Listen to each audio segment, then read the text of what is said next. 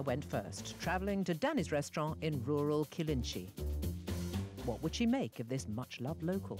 Beautiful restaurant. It's quite unexpected, actually. It's like a little gem, little jewellery box.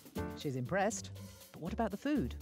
Danny's confident his cooking's good enough even to satisfy her Michelin-starred tastes. For Claire, I'm going to cook what's classically a French dish. It's called seafood bouillabaisse.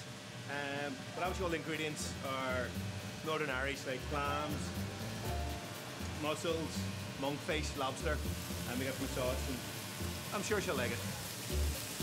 But Danny's inadvertently set himself up for a possible problem. I've just found out that Danny's cooking me a bouillabaisse for this evening, which is one of my favourite dishes, so I'm very, very fussy about it. Even so, he's confident his ingredients have the winning formula. Hello, Dad. Isn't that how good, Dad? You get that better than you're getting Brittany? It's time to see if he's going to get a medal or marching orders. Yeah, very good. I think it's got the balance very, very good.